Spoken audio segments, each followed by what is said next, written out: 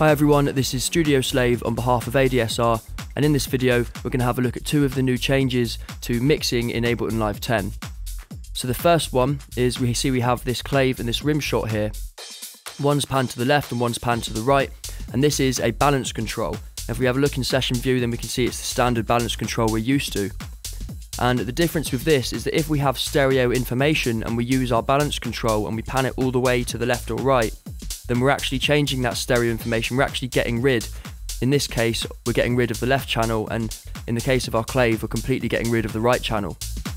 So what we can now do, just to show you this in a slightly better way, is I'm going to solo these two sounds, and I'm going to record the information onto this resampling channel here.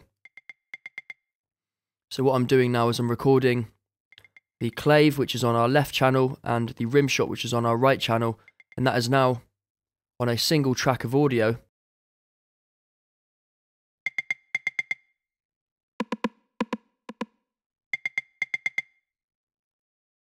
That's now on a single track of audio, so there's absolutely no confusion as to what headphone it's coming out of. So what we can do is we can right click, and from this context menu we can select split stereo pan mode, and this is a global control, so it's the same in session view as well, and we can now pan the left and right channels independently of one another.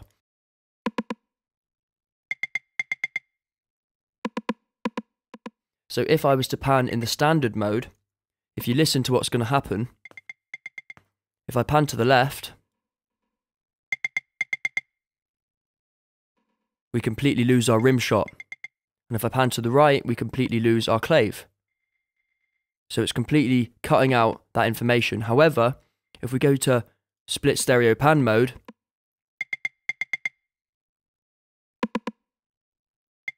and what we can now do is we can pan the right signal all the way to the left, and we can now hear both signals are still present, they've just been panned to the left hand side.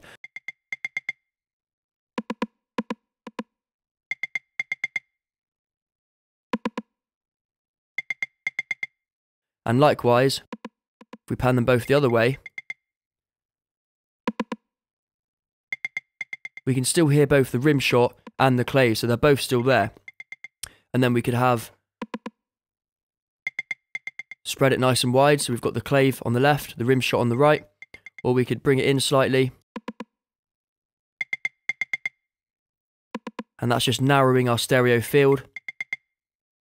So it's the same as using something like a utility device and just pulling in the width. And then eventually we could just have this, something like that, or we could go all the way down to 0. And essentially we've got that in the center of our mix now, it's mono signal. So this is really handy, because if we want something to have some stereo width, then we can still have stereo width, but what we could actually do is we could say, right, I want it to be from the right, and it's going to be from 50 right to 30 right. So it's still got stereo width over to the right hand side. We're not losing either of the channels, but it's just confined to a certain area of the frequency spectrum now. So we can fill gaps within our spectrum.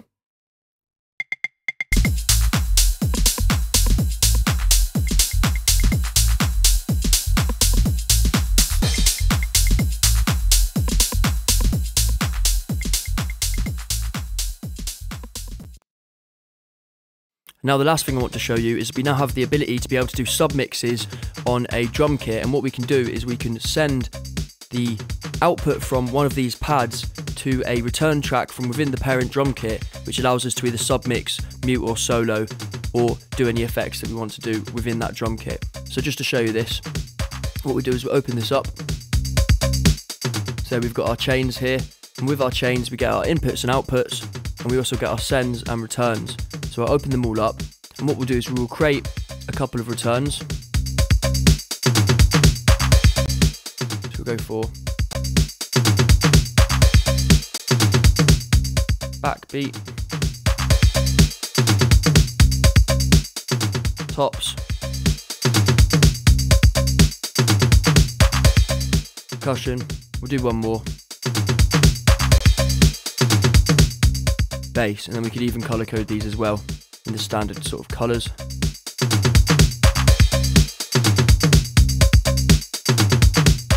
And now what we can do is we can actually go to our sounds here, I'll just show you the actual clip. So what I've got is I've just got this simple clip that's playing. I've got a few bass notes as well, which I added in, which is just this sound I've put up here. So what we can now do is listen to that sound, and we'll go to the audio too. Instead of sending it to the rack output, I can now send it to one of my return chains. So I'll send it to bass, and then I'm also going to send all of the rest of the pads to their relevant bus as well now. So we've got backbeat, tops, percussion, and bass. And then once we've done that, we can just drag up these return chains so we can see them. And what we can now do is we can hear our individual parts. And then if we wanted to, we could even go and affect these differently as well. So we could put something like a pedal on the bass. And you can see that's going to go here.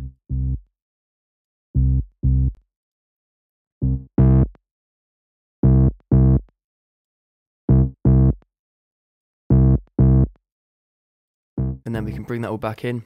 And then we can submix that now from here. So say the bass is too loud. So that is the ability to submix and to route individual pads in the drum kit. That's everything for mixing in Ableton Live 10, and I'll see you in the next video where we're going to cover Max for Live.